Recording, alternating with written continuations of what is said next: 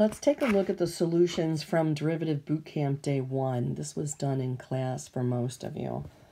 And so when we look at this guy, the first question, how do we rewrite our expressions so that we can take derivatives? And what you need to do is get to the point where you recognize immediately whether you can rewrite them and what they look like. This guy stays the same. This one is really just a coefficient where the denominator has been brought in underneath of that x squared.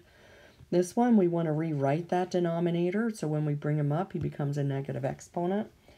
All roots, when they're even, this guy has a power of 1. The index is 2, so you get x to the 1/2. This one is a combo. The negative 3 is the coefficient. This is x to the 1/2. Bring it up, it becomes a negative 1/2. And so let's quickly take a look at this chart where it says, here, rewrite it if you can. If you can't, then just go ahead and take the derivative. This one looks just like the one we did up above. Pull it out front. Now take the derivative. The 3 comes down, so you get x squared. 3 times 5 is 15 over 6. This can be simplified, and you can simplify that as you go, or just leave it as this since it says do not simplify. Your online homework system is going to make you simplify it. This one can be rewritten because the variable's in the denominator, so bring it up and make the exponent negative. Now, derivative, negative 3 comes down. Negative 3 minus 1 is negative 4. Negative 3 times negative 2 is positive 6. Square root, power of 1, index of 2 becomes x to the 1/2. Take the derivative, 1/2 comes down. 2 times 1/2 is 1. 1/2 minus 1 is negative 1/2. You don't have to have this 1 here, and you really can write this as 1 over the square root of x if you want to. This one, the root's in the denominator, x to the 1/2. Bring it to the numerator, it becomes negative 1/2. Take the derivative, bring the negative half down, you get positive 5 over 2. Take 1 away, you get negative 3/2, and that's it. These two can't be rewritten, and so the 2 comes along for the ride. E to the x, the derivative is e to that function of x. We keep the entire thing. Then we chain rule out the derivative of the exponent. For this one, the power function, you rewrite it as it is. You take the natural log of the base, rewrite it as it is, chain rule out the exponent. It does not matter if this is at the beginning or at the end, but if it's at the beginning, you really should put parentheses around what's inside that logarithm. For the next set, you do have some questions you should consider, and then after you talk about them, go ahead and simplify each piece and then take the derivative. We'll go through one at a time. 5x to the 5th is the same, but this can be written as x to the 1/2. Take the derivatives. You bring 5 down, 25x to the 4th. Bring the 1/2 down, negative 3/2 x to the, subtract 1 to get negative 1/2. Each of these has a coefficient that needs to be pulled out front, 5/6 and 6/5. You see them come out front. This one is x to the 3rd. This guy, the x to the 3rd is in the denominator, though, so you need to make it a negative exponent when you bring it up. Now take the derivative. The 3 comes down. You get x squared. 5/6 comes along for the ride. Yes, you can simplify this, but again, you don't have to simplify. Negative 3 comes down to give you positive 18 over 5. X to the negative 4, or like this, unsimplified. Now for these two, remember for this one, if you had 3/5 plus 1/5, that's really 4/5, 3 plus 1 over 5. Well, you can break them apart too. And if you break this guy apart, you get x to the 4th over x squared, 2 over x squared. This guy becomes x squared, this one, negative exponent. Now when you take the derivative of each, you get 2x, negative 4x to the negative 3rd. So it's a little easier derivative if you can recognize that you can pull these apart. Now, if it's in the denominator where the sum is, you can't do that. Only when it's in the numerator. This one can't be simplified. We're going to take the derivative of this power function, natural log of the base, keep it like it is, chain rule out the derivative of that exponent, and then e to the 3x, you get e to the 3x as he is, and then chain rule out. Copy, I lost my parentheses. This is the chain rule of that exponent. When we look at the next page, you have some questions at the top. Again, you should look at, and a little notation to remind you to watch your notation. Notation is the biggest reason you'll lose points. And remember, we're writing down notation because everything can mean something different. So you've got to label everything so we know what you're doing. Find an equation. So you put a box of a tangent line. Here's my function. At this value, x equals 3. So we need the slope, we need the point, and we need an equation. The slope, calculus world, we're going to take the derivative.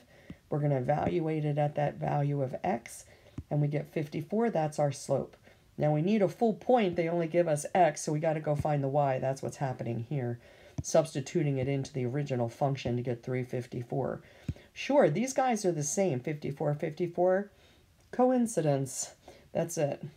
Find an equation. You're going to use the slope and the point. Y equals mx plus b. Down you go to get the b. Throw the numbers in. Slope, 54, minus 108, the b that you found. The next question is similar. The derivative is a little different. So here the function 3 to the square times square root of x, rewrite that.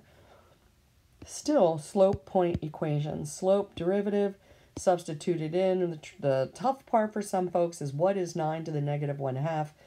Many people are using their calculator. If you can recognize what this is, you can do it very quickly so you don't make mistakes on your calculator. 9 to the negative 1/2 is really 1 over square root of 9. Square root of 9 is just 3, so you get 3/6, which is 1/2. Here you're finding the point because we need both x and y value to find the equation. Here's what we're using, substitute it in, and off you go. The rest is the same as up above. Now when you're asked to find the points on the graph instead, then what I recommend that you do is make sure you read the question, right?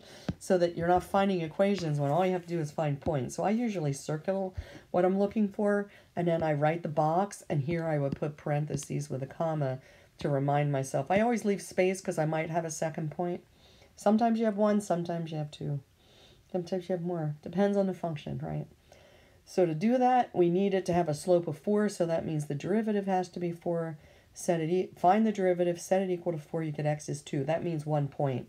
That 2 can immediately be written here. And then what that tells you is you need the 4. How do you find the 4? Substitute it into the original equation, that 2. And when you do that, you get the 4. Now, typically someone will ask, why do I have 1 and sometimes I have 2 when it's a quadratic? Remember, you can have a coordinate plane, and on the coordinate plane, you can have a quadratic that hits the axis in 2 places. You can have a quadratic where it comes down like this guy, hits here at the origin and goes up, so his vertex hit. But you can also have what we call a floater, who has imaginary roots and never touches the axis. And so just because it has an x squared doesn't mean you're going to get 2 points, because you could have any of these scenarios: crossing it, touching it, giving it a kiss, floating. Let's look at the next example. We're looking for points again, and this graph has a slope of 3/16. Put a box, one set of parentheses because you don't know how many you'll get. The function, rewrite it with a negative exponent. That's what's happening here. Find the derivative, bring the negative 3 down. You get negative is positive 3, x to the negative 4. Go ahead and rewrite it like this. It's going to be easier to solve because what you're setting it equal to is this 3/16.